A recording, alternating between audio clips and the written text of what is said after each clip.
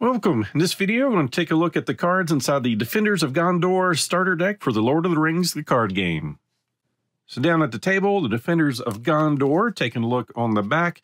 82 card starter deck for Lord of the Rings card game contains a ready-to-play starter deck featuring the people of Gondor, born defenders. They are at their strongest when the threat of the enemy is high. The Gondorian heroes, Boromir, Mablung, and Prince Imrahil. Additional Gondor-themed cards that can be used to augment and customize any deck. So let's go ahead and take a look inside. If I can get my fingernails in between all of this. So we've got our 2 stacks of cards. And inside this art, I think, is going to be a little manual for this set. So this is explaining that we've got our 53 card deck. And somewhere in there, there's going to be a hold card, letting us know those are the additional cards. So looking through here real quick, just going over the key way to play, that it's best at 40 threat or higher. Some different cards you can use for their combinations. Going over our visionary leadership.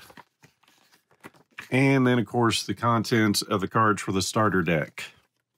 So we've got our 2 stacks of cards. We'll go through here till we find our halt. We'll take a look at those after we go through the core 53. So our heroes, we got Boromir with the stats and the threat we'll be starting with. Well, he has at least one resource in his resource pool. Allies, Gondor allies get +1 to their strength or attack. Then our prince with his stats. The character leaves play, ready him. Nice. And then Mablung. After you engage an enemy, add a resource to his resource pool. Then we have 2 Angbor the Fearless, where your threat is 40 or higher. He gets +2 attack and does not exhaust a quest. That's pretty nice. And then 3 Soldiers of Gondor.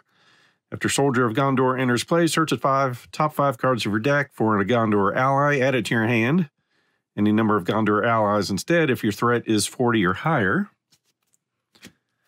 Then we have 2 Citadel Custodians. Lower the cost to play by 1 for each Gondor ally in play. Then 3 Defender of Ramas. Just a warrior with a pretty nice defense in there. Then 2 Ship Captains. After your enters play, move a resource from the resource pool of a hero you control to another hero's resource pool.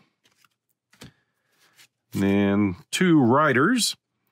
Exhaust to move a resource from the resource pool of a hero you control to another one. So since we have 2 different factions, that'll help move things back and forth as needed if we need more on this side. Then 2 Faramir's.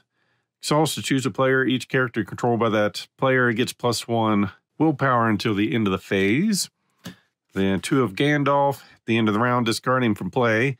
After he enters play, we get to either draw 3 cards, deal 4 damage to an enemy, or reduce our threat by 5. Then 2 Spearmen. Sentinel. After he is declared as a defender, deal damage to the attacking enemy. Then 3 Envoys. After enters play, add a resource to a Gondor or noble hero's resource pool. Squire of the Citadel, we have 3 of those. After he leaves play, add a resource to a Gondor hero's resource pool.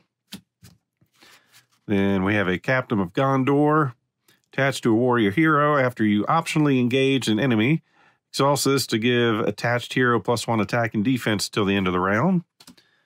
Then 2 Shields. Limit 1 per hero. Attached hero gets +1 defense, +2 if it's a Gondor trait. Of course, all of our heroes have the Gondor trait. Got the Heir of Mardil.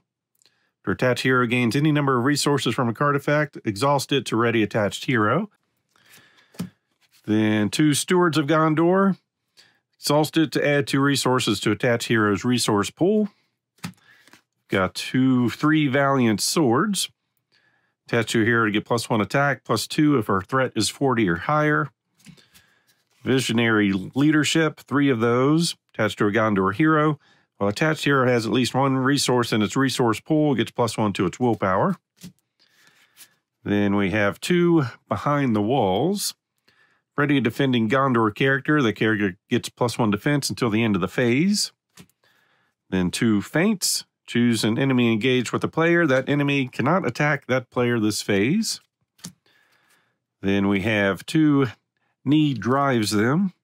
Each player whose threat is 40 or higher readies all characters they control. Then we have 2 pillars of the kings. While your threat is less than 40, reduce the cost to play Pillars of the Kings by 4. It's an action, set your threat to 40. If this effect raise your threat, draw a card. Draw 4 cards instead if it raises your threat by 10 or more. Then we have 2 Valiant Sacrifices. After an ally card leaves play, that card's controller draws 2 cards. And 2 Foe Hammers. After a hero you control attacks and destroys an enemy, exhaust a weapon card attached to that hero to draw 3 cards. So that is it for our base 50-card deck and our 3 heroes. And of course, this is going to probably give us enough to give us our 3 of each. So we've got Baragond here, Sentinel, lower the cost to play a weapon and armor attachment on him by 2. So we've got some additional heroes we can add in this set. Faramir, ranged, he gets +1 attack for each enemy in the staging area. Then we've got our main cards, 3 Emin Arnon Rangers. After he commits to the quest, choose an enemy with a trap attachment till the end of the phase. Emin gets +X willpower, where X is the chosen enemy's printed threat. Then Ranger Spikes, 3 of those. Play them into the staging area unattached. If unattached, attach Ranger Spikes to the next eligible enemy that enters the staging area. Players do not make engagement checks against attached enemy. Attached enemy gets -2 threat. Then we have 3 pits here. Gets put into the staging area. If unattached, attach it to the next eligible enemy that enters the staging area. Any character may choose attached enemy as a target of an attack. Then we have 3 Coney in a Trap. Play only if you control a unique character with the Ranger trait and another unique character with the Warrior trait. Response: after you engage an enemy, that enemy cannot attack you until the end of the round. Then a Helm of Secrecy, limit of 1 per deck. Choose a hero you control and discard all tokens from it. Select a different non-hero of those types from your collection with a threat cost less than or equal to the chosen hero. Swap those heroes, moving all eligible items and damage tokens to the hero from your collection.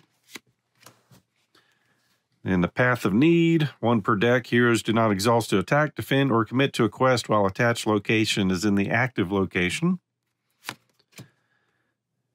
Then we're finishing up with the Fearless, the Custodian, Captain, Rider, our Captains, Shields, Heirs, Behind the Strong Walls, Knee drives them, Pillars, and the Foe Hammer.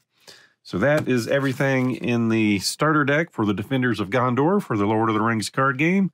As always, hope you enjoyed this unboxing. So please click on the like button below and be sure to subscribe. Thanks for watching.